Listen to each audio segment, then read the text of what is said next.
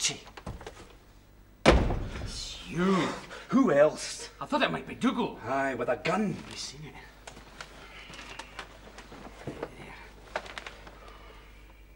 Archie, there's some of this I don't remember. Well, I did add a few refinements. Wide interests including ballet and foreign travel. I never imagined it would ever be published. Dougal will have a hairy fit. Well, surely I'll realise it's a joke. Oh, aye, you're quite right, Archie. I mean, Dougal's always had a great sense of humour, eh? Well, maybe he'll no see it. Well, if he doesn't, somebody else will. What are we going to do, Bob? I suppose you better own up. What do you mean, you? Listen, we're in this together. We, then? So what we're supposed to say, eh? Sorry, Dougal, it was us that advertised for a wife, but it was just a joke. I mean, we didn't really mean to send it to the Crofton farmer. Maybe we should just wait and see what happens. Aye. I mean, when all's said and done, it might just blow over. Aye. No.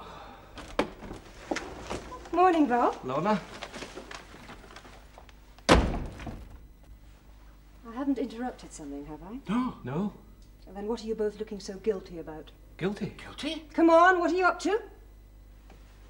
Aye, well, what to do? Eh? Aye, so have I. And you're feeling all right, are you? Oh, I'm fine, Lorna, just fine. Archie, I think that's the estate's copy of the Crofton Farmer, isn't it? Oh, aye, so it is.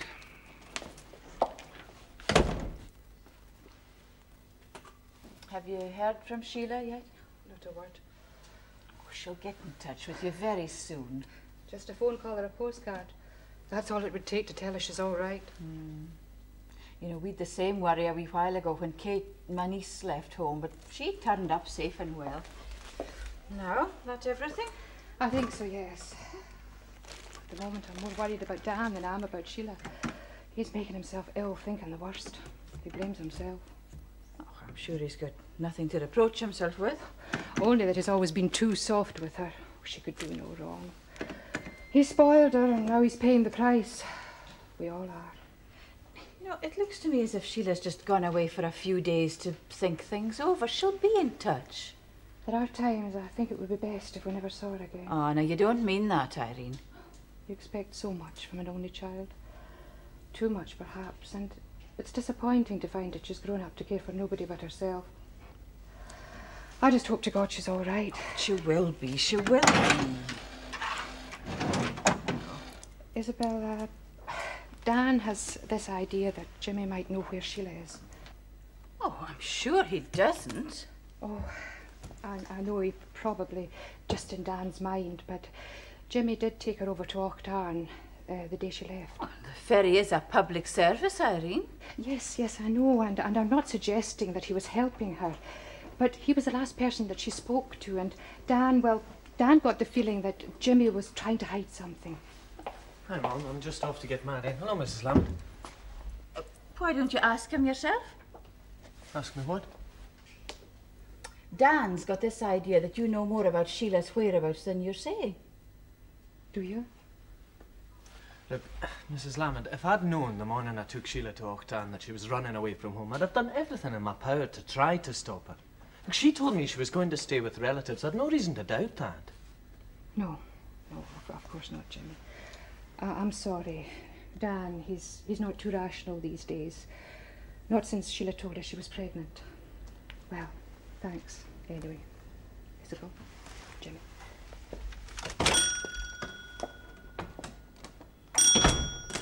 Poor woman. Aye.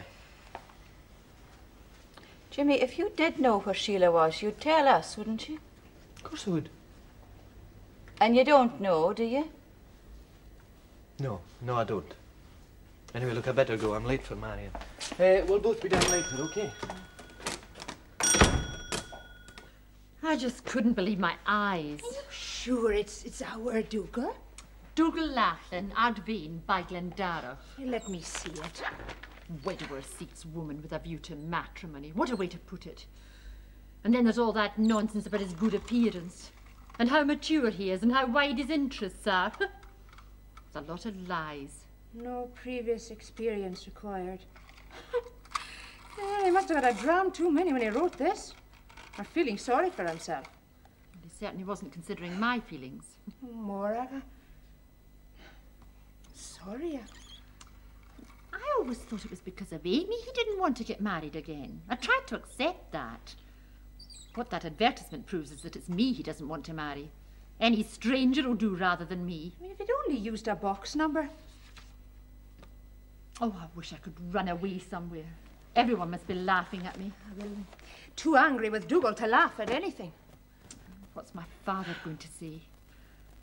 And I tried to bring his paper out with me to lose it. Then he asked me for it just as I was leaving the house. But, I mean, it's not as though you and Dougal were still engaged. Well, my father thinks we are. But I didn't bother telling him I'd broken it off with Dougal because I thought it would all blow over in a couple of weeks. Oh, Alice. Oh, Morag. So much has happened while you've been away, Fiona.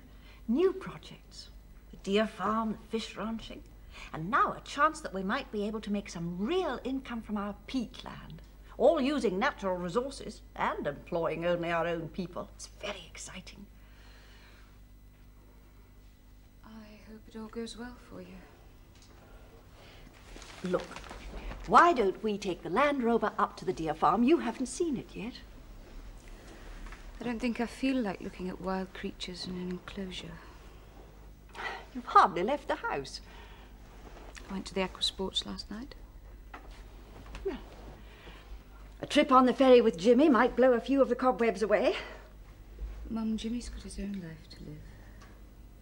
You have too. Have I? I wonder if I was wise to bring you home so soon. One place is very much like another. Oh, Fiona. I just wish there was something I could say or do that would help. There is one subject you seem to have avoided very carefully since I came home. Oh? Alec Geddes. He's still up at the farm. For the time being. He's working out his lease. Is he? Where are you going? Out for a walk. I thought that's what you wanted. I'm going to the village. Is that all right?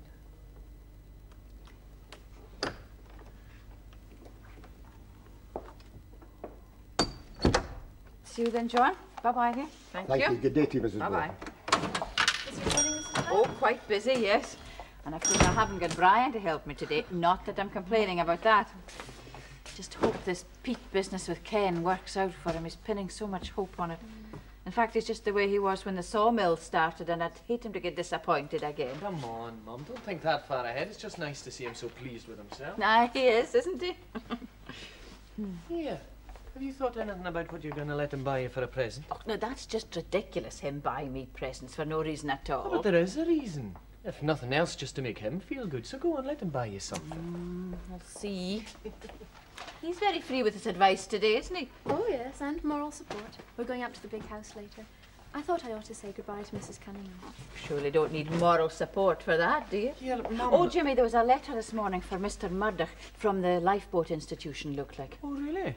Well, maybe we could take a look in on Mr. Murdoch on the way up to the big house, then. Oh, if you like. No, Jimmy, I don't think you should do that. See, it was the Community Council who wrote to the Lifeboat Institution, so you'll have to wait and hear your answer from them. How?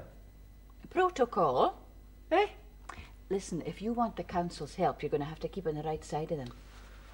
Aye, I suppose you're right. Anyway, come on, we better go. Jimmy. Oh, I nearly forgot. Listen, Mum, since I'm going to Glasgow anyway, I thought I might as well look in on Frank Riddle and see how he is. Maybe stay the night there. Do you have a forward and address for him? Aye, I do. I'll look it up for you. Come away in, Jamie. Not a bad day for the time of year now, is it? Look, Grace, I haven't come all this way just to have a chat about the weather. What have you come for, then? It's your Dougal I'm after. Is he not here? No, he's not. Then where is he? Well, he didn't say. He could be out on the hill, or he could be down at the deer farm. Aye, he could be hiding from me more than likely. Now, why would he be doing that? Well, that is something between me and him. Although no doubt the whole world probably knows about it by now. Well, if I see him before you do, is there a message you would like me to give him? Yes. You tell him from me he's a snake in sheep's clothing. He's a wolf in the grass. And what's more, He's the blackest villain I've ever had the misfortune to share a dram with.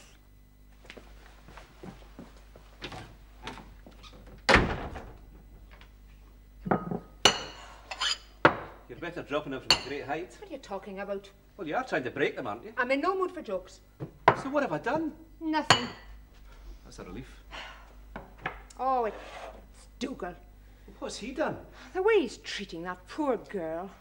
Morai? Well, who else? So what's new? What's new is that now he's excelled himself. Humiliated her in public. How's he done that? You'll never guess in 100 years. He's only advertised for a wife, hasn't he? In the papers, for the whole world to see. I mean, it's just unforgivable. Doesn't sound like something Dougal would do. Oh, that's what I thought, but, there it is, in black and white. I mean, poor Morag. He was so upset, and no wonder. I mean, he kept up the pretense of that so-called understanding with her all that time when he, well, obviously never had any intentions of marrying her. Wait a minute, Alice. There might be some other reason for it. Maybe it was a joke. A joke? And what's funny about it? Depends on how you look at it. You mustn't go jumping to conclusions. Look, I hope you're not going to defend him, Bob Taylor. No. Because I'd be very disappointed if you do. I just wish that... What? I just wish I could get something to eat in this house.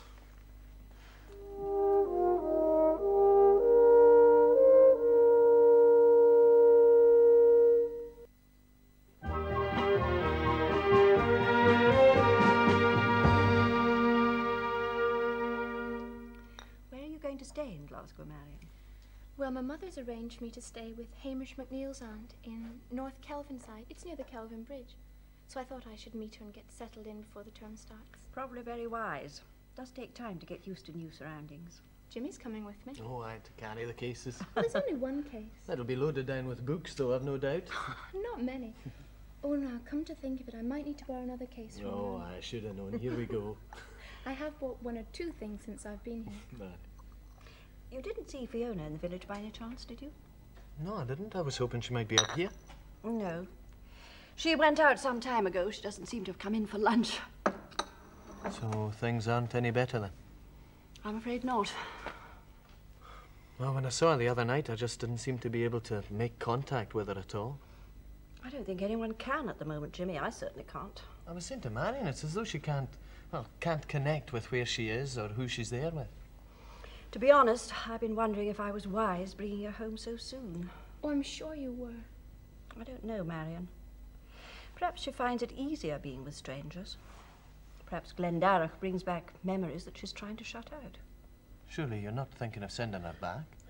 I don't want to, of course, but if it seems the best thing for her. Oh, Mrs. Cunningham, if there's anything I can do to help, you know I will. Thanks, Jimmy. But I've the feeling that the only person who can help Fiona at the moment is Fiona. And first she's got to want to.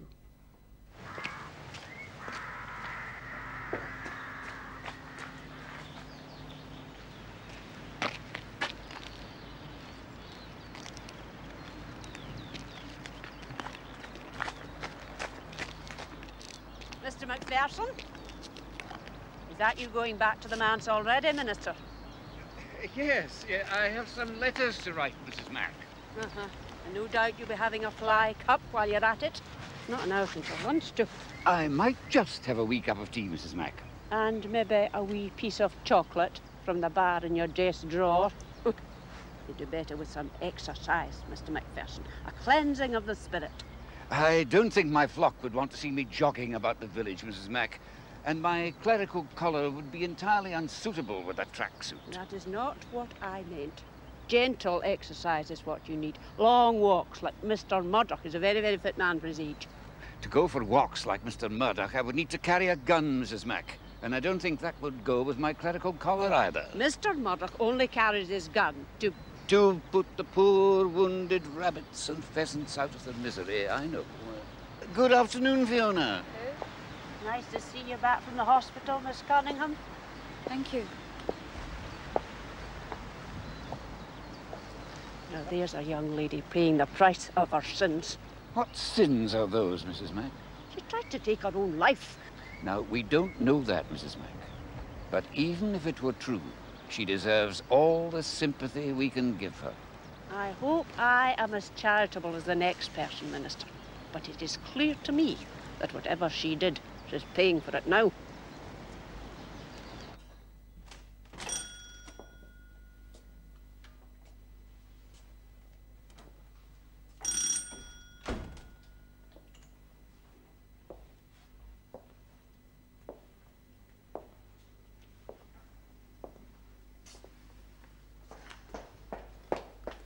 Hello, Fiona. Nice to see you back. Hello, Mrs. Blair. How are you? Fine, thanks. Jimmy is out at the moment. And Brian's up on the peat moss with Ken. He'll be sorry he missed you. What is it you're looking for, Fiona? Nothing in particular. Well, maybe it was for a cup of tea and a wee blether. Maybe it was. Right, you keep an eye on the shop, then I'll go and put the kettle on. I'll be glad of the excuse. I'm dying for a cup of tea. Oh.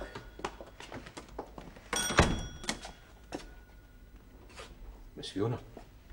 I better be going, I suppose. Thanks. What, are you sure? Yes, thank you. Well, I heard she'd gone a bit strange, but it's worse than I thought. She's been through a lot, Mr. Murdoch. It'll take time. You wonder, don't you, what must go on in a person's mind to make them think of killing themselves? She had a riding accident. Oh, that's what they tell us. That is what happened. Aye, well, maybe that's what we'd all like to believe, Mrs. Blair. Look, what was it you were wanting? Oh, I'm not here to buy anything. No, I just dropped in to let you know I had a letter from the Lifeboat Institution this morning. Oh, yes? Aye. And they're very sorry, but they can't see their way to help us with a lifeboat in Loch Ness.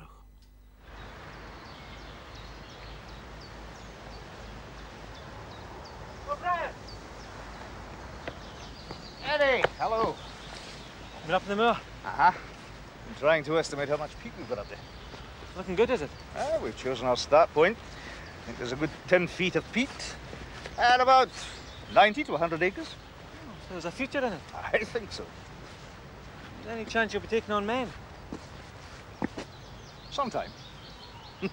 Look, I'll bear you in mind. But you'll probably find something better by then. There's not much hope of that. Especially when the aqua sports season finishes. No news of Sheila? No. Well, Jimmy and Marion think they might know where she is. Where?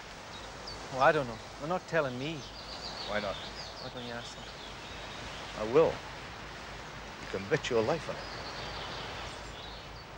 it. It's a real shame you're going tomorrow, isn't it, Mum? Oh, yes, it is. Another couple of weeks we'd have turned you into a very efficient ferryman. Oh, ferry woman. A ferry person. Ferry person. A very efficient ferry person. Oh, listen, I better tell you this, put the damper on things. Mr. Murdoch was in, and he says that the lifeboat people can't help us. Well, I was afraid of that when the reply came so soon. It doesn't change the fact we still need a lifeboat on the loch. Well, couldn't you raise the money locally? Oh, it's an awful lot of money to look for, Marion. Well, concerts, sponsored walks, jumble sales. That's how we got our school minibus. All right, it's worth thinking about. Well, Hey, Dad. I want a word with you.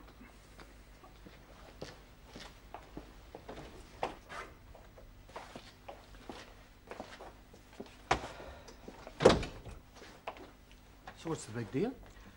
I hear that you and Marion know where Sheila is. Who told you that? Never mind, do you? Eddie Ramsey. He's the only person I could have told you. Jimmy, is it true? What if it is? Then you go and tell the Lammonts. No way. Jimmy, if you know, you've got to tell them. You know what they're going through. And what about what they've been putting Sheila through? Oh, come on, Dad. Anyway, we don't know for sure. Marion's got an idea. We're checking it out tomorrow. Which means it's Glasgow. Well, Glasgow's a big city. Well, at least tell them that. And if I do, the Lammonts are going to come charging down to Glasgow after us. And our parents and Eddie are the last people in the world Sheila would want to speak to. Look, Jimmy, you are playing with people's lives. This is dangerous. And if the Lammonts come to Glasgow, Dad, Sheila's going to run away again to somewhere no one will ever find her. If that's not dangerous, what is? Are you sure you've no idea why Jamie Stewart would be so angry? No, I haven't. He's always got some bee in his bonnet, that one. just thought it might be something to do with Morag. Look, it was her that called it off, not me. He's got nothing to blame me for there. You know, there's less in this paper every week. Don't change the subject. Well, I don't want to hear any more about Morag or her father. I just want some peace to read my paper, what there is of it. Well, that's me put in my place, isn't it?